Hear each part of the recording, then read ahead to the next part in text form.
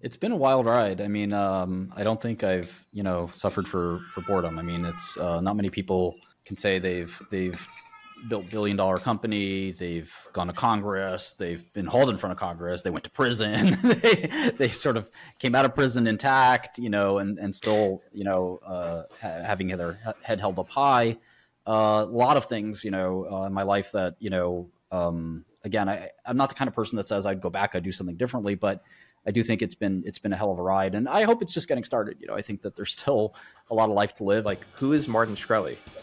Yeah, I mean, I was let's see, born in Brooklyn about 40 years ago, and born to two immigrants, fresh off the boat, if you will, and refugees from communist Albania. So my parents came to America and didn't have any education or any skills or anything really. And the whole family just sort of abandoned Eastern Europe for the great beacon of hope that America is. And they had their family. And, I was just a precocious kid that loved reading, loved books, loved science, really loved medicine. My dream was always to become a doctor, try to be a doctor scientist, maybe cure some disease that everyone was worried about or something like that. And going through high school, I continued to sort of study that kind of stuff. And then I found myself, crazily enough, on Wall Street when I was 16, working for Jim Cramer, the wild, crazy guy on TV. I gotta stop there for a second. So, like, one of the things that's very remarkable about your history is that, like, at least from what I've read, you finished high school early, you finished college early, you made your first million very, very early. You said at 16 you're working for Jim Cramer, the guy who's on TV, the stock guy, right? Yeah. Jim had a hedge fund. So much of I've seen some of your guests and so forth. So much of the medical innovation is inextricably kind of tied to the financial world, whether it's VC or even more and more hedge funds and private equity and stuff like that. And I got a chance to work for Jim. You don't know much when you're 16, and I certainly was no exception. But Jim was a really nice guy who I think kind of paid it forward. By having me around. At the time, I remember the big stocks that I was looking at were like Human Genome Sciences, which didn't have a business plan really. They sort of it's just like costs a lot of money, but like, yeah. I remember asking what was next after the human genome, and the company's phrase was the mouse genome was next. And this is sort of like a, it was a very valuable company for what it was. It was Celera Genomics as well, which was like, kind of like if you remember those guys. And I haven't heard that name in a long time. Celera, what's funny about Celera is that they tried to sort of pivot to drug discovery, and they licensed ibrutinib, which was the BTK inhibitor. So they ended up kind of like striking it sort of rich. That drug ended up in Pharmacyclics' hands when Celera decided they didn't want to be a drug company anymore. So anyway, it was kind of interesting. I started to follow pharma. Jim liked, mostly at the time, like everyone else, tech was kind of all the rage. The dot-com bubble, all that stuff was interesting. So I got to learn a lot about bubbles. Around what year was this that you were working for him? 2000. 2000. Yeah, okay. 2000. So can I ask how old you are? I think you're around the same age as I am, actually. I'm 40 now, yeah. You're 40? Oh, okay. Got it. Okay. Yeah, Jim taught me a lot about work ethic. Jim, was a great trader. He's maybe less so of a great investor, but he was a really fabulous stock trader. So that's kind of why his like TV picks are sometimes off, is that he's really he gets a lot of. I feel like he had the same effect that Drake has when Drake bets on teams. Like Jim Cramer has the same thing. I'm just waiting for the stars to align and for Drake and Jim Cramer to bet on something. It's hard. It's hard to be Jim. Getting asked, but he's a brilliant guy, and he loved. I think people. I'm sure he makes a lot of great picks, but a lot of people want to like sensationalize like massive like mistakes that he made, like, or things that he was wrong. What was something? It sounded like he was a mentor to you. What was something that you learned from him? Yeah, I wouldn't say like a mentor because at the time it was like the end of his career. He retired later that year, and he did the TV thing since then. I'd say like the work ethic was incredible. I think that he taught me what real hard work meant, and that like the 40-hour work week that you kind of grow up as a kid thinking, okay, well you punch your clock and then you're out. Then I see a real business owner, somebody who owns his own business, small business, and is up at 4 a.m. It has the passion that sometimes spilled over into aggression. you know, in sort of becoming a madhouse that a hedge fund often is, of screaming and yelling and pointing fingers and emotional, really tough emotional business. But he showed me that, you know, you could, you know, take this thing that most people consider boring and a drudgery of work and make it something that was exciting and something you could fight for and live for and put all your passion into. And as I tried to start pharmaceutical companies over the years, I kind of kept that in mind, and it sort of spilled over into me where I could really pour my heart, soul into a company, a business, a project. And I think any entrepreneur will tell you that, you know, that's absolutely required, whether it's a MedTech company or a pharma company or any kind of company. You have to give it all you've got or you're not going to make it. And I think that Jim, from a really early age, that kind of hit me in the face. And Jim mostly was focusing on tech, but like he liked healthcare. He liked trading any kind of stock, really. But, you know, every now and then he'd trade pharma. When he was at Harvard, he used to trade pharma. And this was sort of pharma's golden age in the 90s, or late 80s, early 90s, when pharma was just sort of starting to pick up on drugs like statins and so forth. Pharma's companies like Merck were pretty small back then in the 80s, and they sort of grew to be juggernauts in the 90s. I don't think Stark Law or Sunshine Act existed back then. So the 80s and 90s, yeah, med device and pharma was just like insane. Some of the stories I hear are just wild. I mean, you could get a device approved with any amount of data. I know. Seriously, like there's, you know, sometimes I go to the med device conferences and there's these small little companies that just sell like all these random tools. I'm like, how are these companies still around? They just sell these random tools. It's just like they've just got things approved and like, you know, they're just stuck around. There's actually a book I'm reading called The Surgeon Salesman, where back in the 70s, this guy like blew the roof off on the med device industry and pretty much said like, yeah, like for me to get my device to be used in a case, like the surgeon actually wants me to scrub and do that part of the case. So I was doing that. You know, this was a wild, it was a wild world.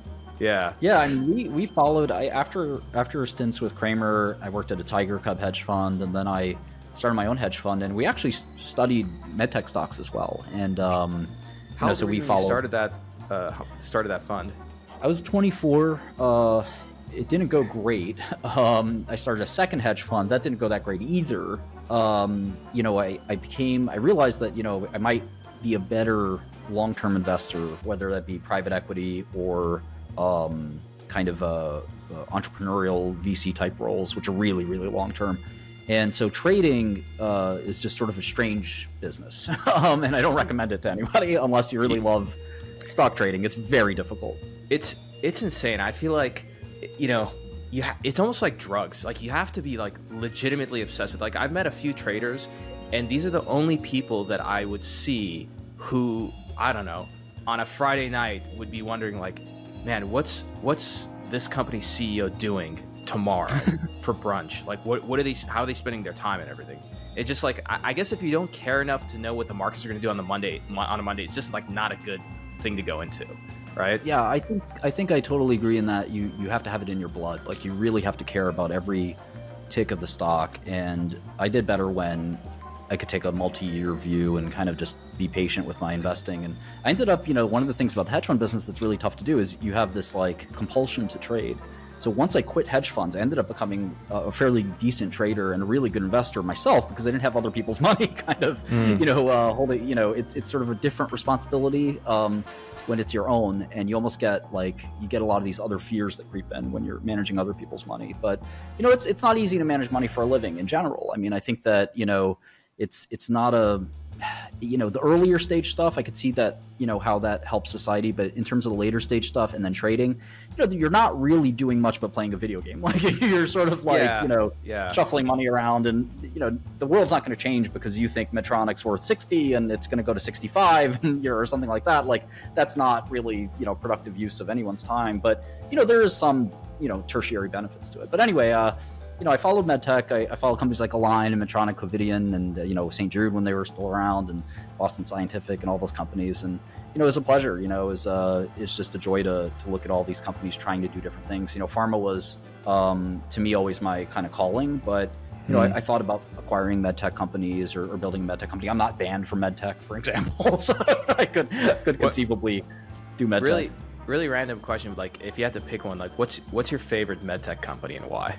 So we bought this stock in 2000, and my old partner and I were looking back at like our old records and stuff like that. It was a lot of fun.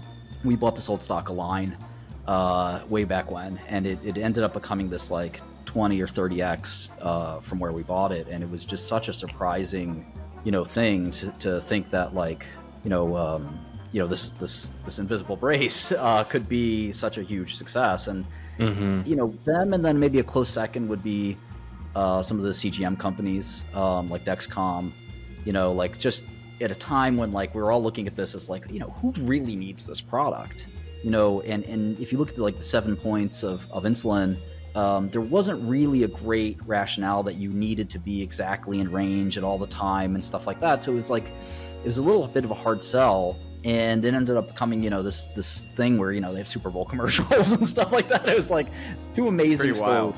It's like really incredible stories. And then, we were also short sellers. So we would sometimes find these like real dogs of companies. MedTech is no shortage of kind of fraud and, kind of crappy companies that pharma has. And sometimes it's, some of these are really kind of hokey companies that sort of want to make stem cells out of some distillate of some like bodily fluid and then re-inject you with the stem cells, and like, it's like things that are really out of control. So it's a lot of fun. Like hedge funds can be fun, where you're like looking at all these companies and kind of like, kicking them around. But, my calling was the real innovative stuff, and innovation in medtech is like really tricky. Like I have a friend, and I shouldn't mention names, but like there are a lot of interesting innovations where, it seems like in medtech you can kind of be like a mad scientist and totally.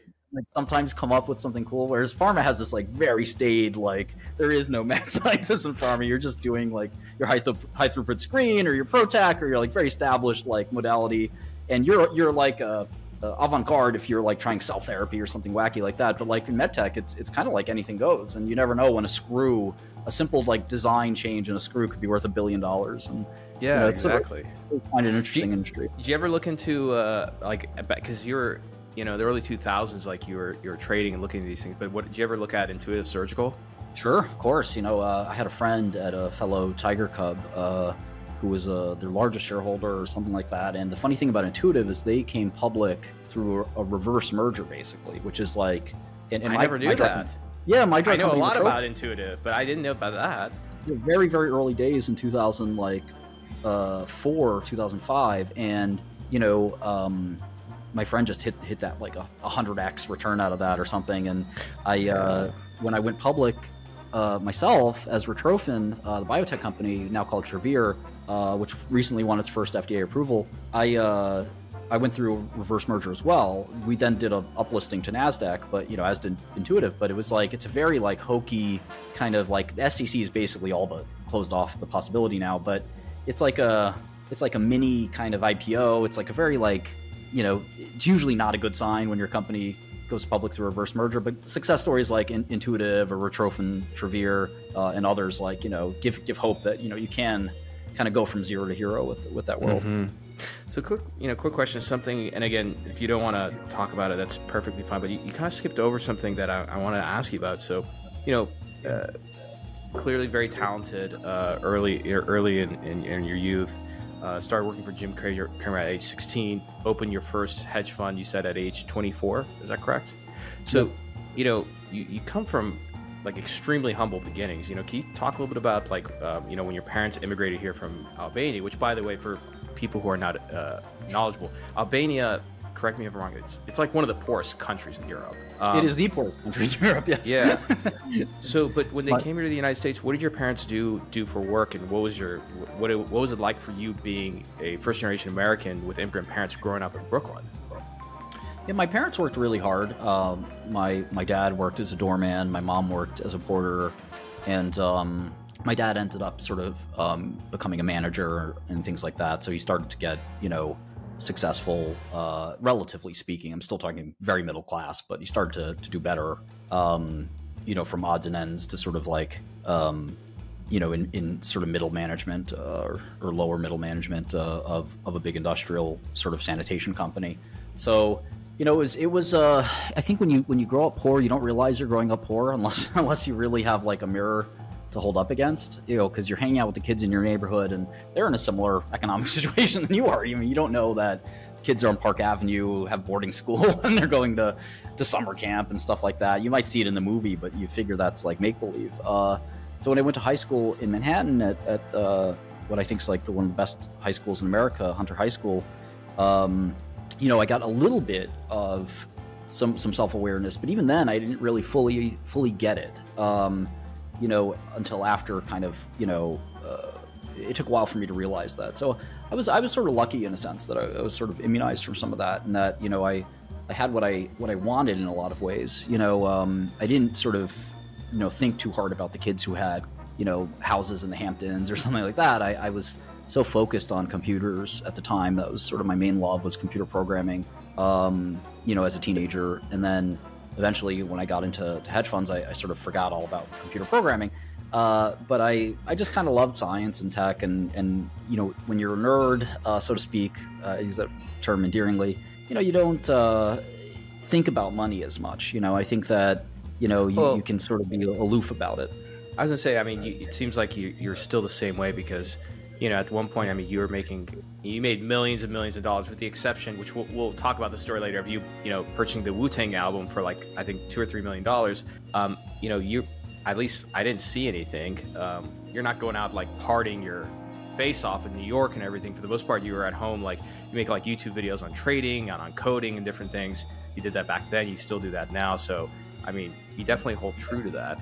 And during this time, was your mother just like, do you have siblings? Your mother like was just like was a caretaker? Like, did your mother have to work as well? Yeah, my mom worked 24/7. She was just a workaholic. And my sister, my younger sister, and my brother, you know, the four of us were, you know, I mean, we kind of like I said, if you don't know what you're missing out on, you kind of don't miss it, and you don't get, you know, jealousy or envy of the other kids because you have your own little world. And I think I spent like a lot more time in Manhattan, or a lot more time with other kids than maybe I would have thought differently. But even then, like I was sort of used to, like, I remember going to like a girlfriend's house of like a wealthy family, and I ended up like sitting down at the table and talking stocks with their dad more than I would hanging out with them. And so, like, you know, I was not expecting that, right? Right. And it was just sort of like one of these nice things where, you know, I'm still, some people call me aloof sometimes now. There's sort of that trope of like the high functioning autistic aloof, and I'm not somebody who has autism, but like there's this trope of like the person that doesn't always get every social cue, which I've been accused of in the past. But I think that you can mistake that sometimes for just an intensity, where like if you love something like the stock market, like you don't think about, oh gee, well, you know, I'm from the other side of the tracks and I'm taking a Metro card to get here, and, you know, I'm wearing clothes that, you know, from Old Navy or something, and I'm talking to this multi-million-dollar, captain of industry that I happened to met his, you know, daughter in high school, and you kind of just don't think about it, and you want to talk about stock. Yeah, did your parents know, like, for example, that you went to like somebody's home like that, and, you know, what was their reaction? What did your mother? I'm sorry. You mentioned your mother worked 24/7. What did your mother do? She was a porter, janitor type of role, so she would clean.